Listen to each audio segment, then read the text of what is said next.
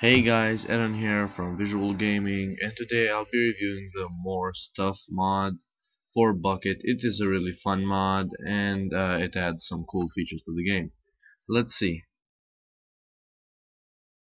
So, to get the actual crafting book, all you have to do is type /more stuff, and you get the crafting book, which will explain all the crafting recipes. So let's start by doing first the foods. So the first food I'm going to show you is the carrot soup. So to do the carrot soup, you're going to have to do 2 carrots and 1 bowl, just like a mushroom stew. The next one is cacti soup. It's just like the other one, but instead use cactus. And the last one is potato soup. And the thing is, they all give you different effects. I'm gonna leave the effects to you so that you have fun discovering them. Now I'm gonna be explaining the drinks, rods, and bows.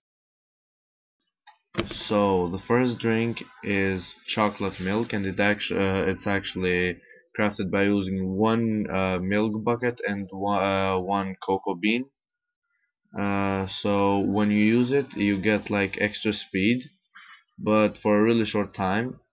But if you combine it with Valve Quake Pro, you get like this cool effect. The next drink is actually called, I have no idea, but it makes you really drunk. Like, you have no idea how much it makes you drunk. Um, as you see in this clip, it makes you like really drunk. It gets your, I don't know, view blurry, and you cannot see a thing. You cannot see creatures, and I don't know. It's really bad. Like, this would be fun if you're playing in a drunk contest, but not in any other occasion, I guess. So let's go over to the bows and rods. So the rods aren't that special. You can just get extra XP, or you can get cooked fish. They are still pretty cool because you can just get a cooked fish really fast. So next there are the bows.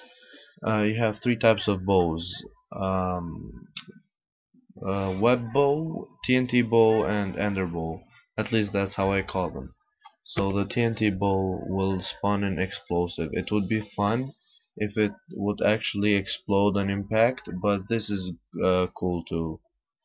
The next one is the web one, because I didn't review the ender one, because I know you probably know what happens. You just shoot an ender bow, an ender pearl, but it will go really far. So that's all it does. So the web bow, what it does, it's actually really good, because I think it's an area of effect thing. So whenever you shoot, it will slow the enemy down. No, it will actually only work on monsters, but still it is a really good mod. Plugin for Bukkit. I would suggest you have it for your server, because it's really fun, and it implements some really good stuff on your server. See you in my next video. Bye guys.